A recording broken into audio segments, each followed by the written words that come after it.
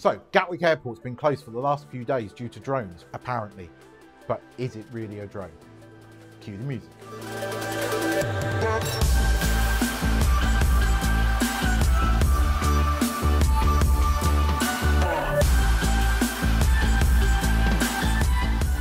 Hi guys, welcome to my channel. My name's Keith. I apologise, I've hastily put this video together, so if it's a bit rough around the edges, really sorry about that. But I wanted to talk about what's been going on at Gatwick Airport the last few days. Now, if you're a regular subscriber to my channel, or you seen my videos before, or if you even know me personally, then you know I love drones. In fact, I'm probably obsessed with them. And I feel that the last few days, the media has not giving you all the facts about them. So I want to set the record straight. So if you've been living under a rock for the last few days, then you've missed the news reports. But basically, Gatwick Airport has been shut since Wednesday night due to reported multiple drone sightings.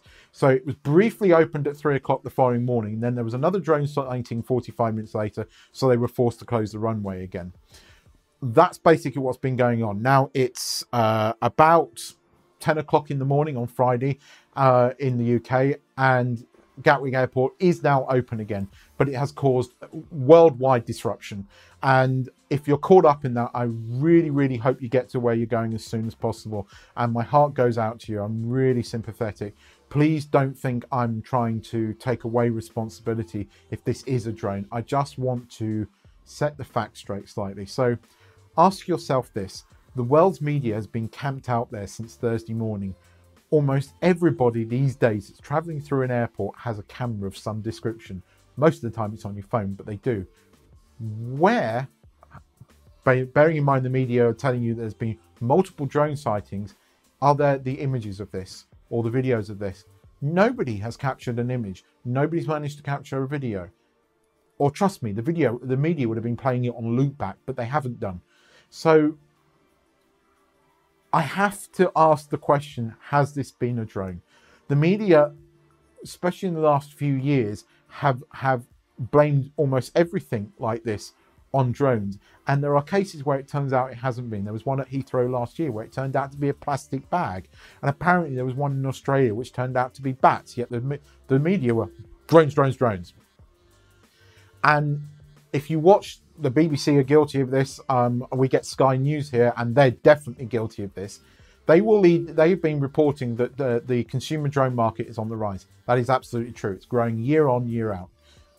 But most consumer drones that you buy over the counter or through catalogs or however you buy your drones can't just simply fly over an airport. That is not possible.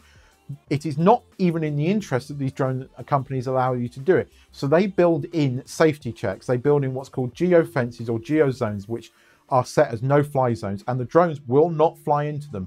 Most consumer drones that you buy have GPS. This helps them to fly. This makes them so easy to fly. If you don't have GPS on your drone, or your drone doesn't have a GPS signal, it's not that easy to fly, and most consumers won't be able to fly them. If you are a qualified pilot, it's still quite difficult. It's the GPS and the sensor technology that make drones so easy to fly. So most of the time these drones will have a GPS signal, and they really will not fly over an airport. I haven't tried it, but I've seen multiple videos of idiots trying to do it, and they don't. Trust me. You have to really know what you're doing and hack these drones in order to do this.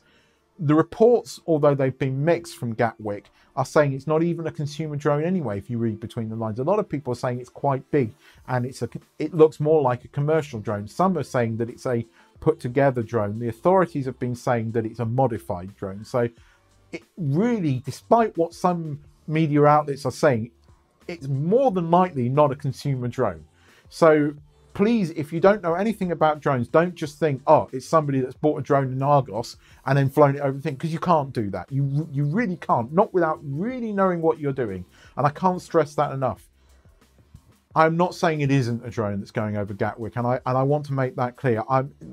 Due to how many sightings there have been, I'm pretty convinced it is a drone. I don't think it's an eco-warrior like some media outlets have reported, because eco-warriors like you to know that they're causing disruption and promoting their cause. Nobody's done that so far. I also find it interesting that the police haven't tracked them down yet.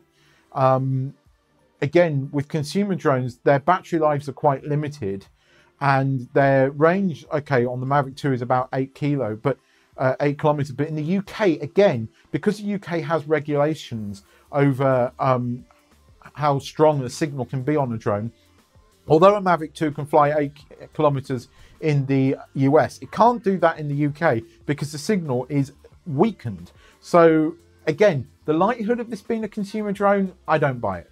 So, you know, before all you out there start, and the media especially, start hating on consumer drones, know your facts about them, because honestly, I'm like 99% convinced it isn't a consumer drone that's doing this. This is more likely something that's built a drone or modified a commercial drone for this, and it's more of a techno hacking thing to cause disruption. It's probably more like one of those kind of things. I am surprised, and even I didn't know how lax the UK law is. I thought they'd already introduced a registration program. I mean, as you know, I might be from the UK, but I haven't lived in the UK for over 2 years. I knew that they were bringing out a registration process. I thought they'd already done it, to be honest. So I'm sorry. I should have really known that. But if you're watching this video and you do own a drone,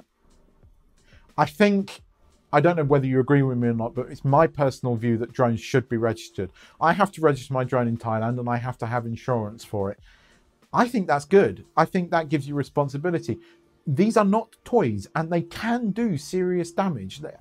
So you should have a minimum of insurance and you should be registering your drone. So if you do something stupid with it, you can't just abandon it, because you should be responsible for it. As I said, it's not a toy.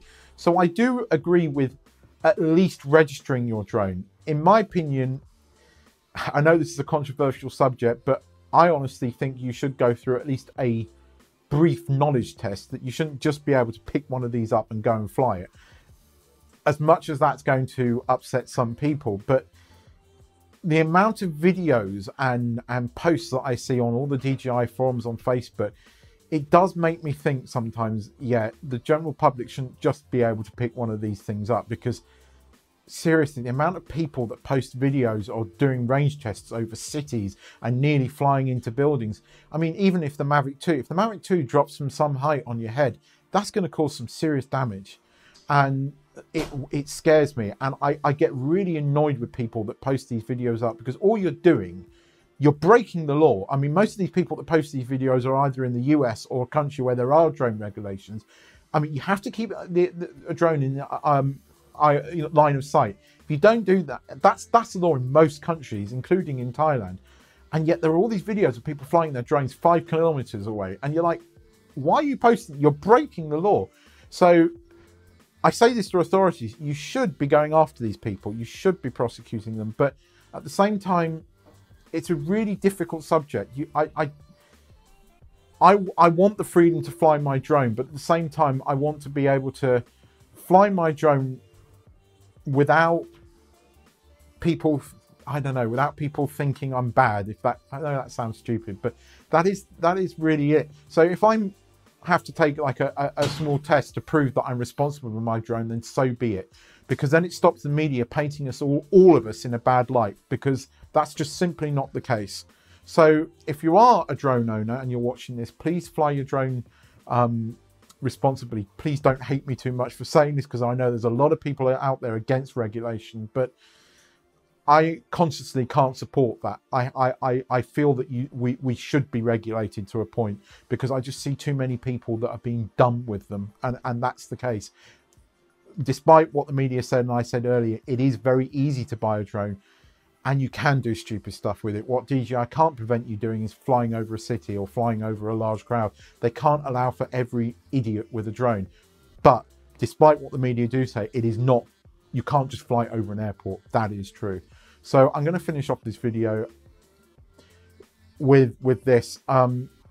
Basically, as I said, please fly your drones responsibly. If you are somebody that doesn't know too much about drones, please don't just believe the media. The media these days don't always state the truth. We don't have the investigative journalism that we used to have for the most part. They are still out there, but not nearly as much as they used to be. I don't want to get political because this is a channel about drones and photography. So I'll leave the video with saying, if you are watching this and you're caught up in all the disruption that's been going on, as I said, really hope you get home safely or get to wherever you're going safely, and I hope you get there before Christmas.